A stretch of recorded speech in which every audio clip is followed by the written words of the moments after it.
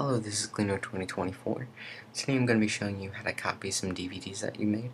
I got a question about if I burn a DVD, how do I copy it once I've burned it? So, I have burned a DVD. Let's see, go to Finder. Here's my movie right there. I inserted it into the computer, and it's a Nickelback concert that I burned a while ago. So I put it into the computer, and what's going to come up is the Apple DVD player. You can see it right there. Just pops up with your DVD and starts playing. So once that comes up, what you're going to do is just get out of it. Don't even leave it up. Just wait. And then you're going to want to go to Finder. Go into Applications. Let's see if I can zoom in. Applications. Go into Utilities. And you're going to want to... Oh, there it is. Disk Utility.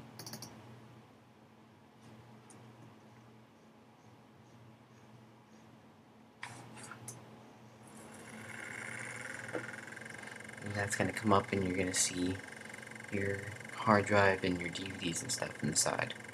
So once that comes up, let's get out of this. So once that's up, you can click on your DVD and you see all of your info right here and stuff. What you're going to do is you're going to click New Image, and then you're going to name it whatever. Nickelback Live, it's through just copy. That's what I'm going to name mine. I'm just going to put it on my desktop. And you're going to change the image format to DVD CD master right there. Encryption, I'm just going to leave that. Then you can hit save. And it'll say disk utility progress, and it'll start creating the image. And it'll say that it's creating the image, and it'll say the name of your movie or whatever, .cdr.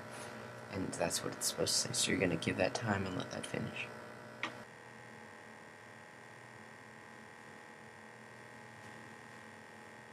As you can see, it's done. So now what we have right here is our little image. So if we zoom out, Finder, there's no disk in here. If we bring up desktop,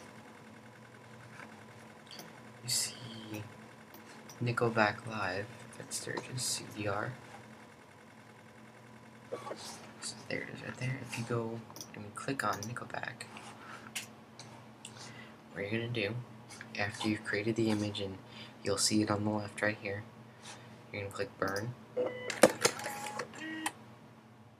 Let me just mention, after you've made the image, you've clicked New Image and stuff like that, you just eject the CD that's in the drive, you eject it, and then you click on your DVD and you click Burn right there, and then it'll say that it's waiting. Then you insert a disk and you just hit Burn, and that's pretty much it.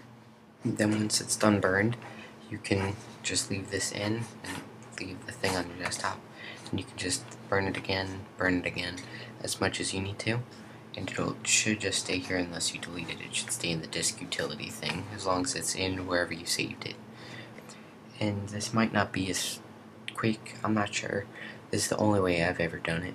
Haven't tried to copy DVD using Toast Titanium.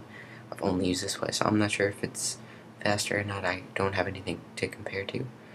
But this is the way that I've used, and I find it easy. It's complicated, but it's easy. It's weird.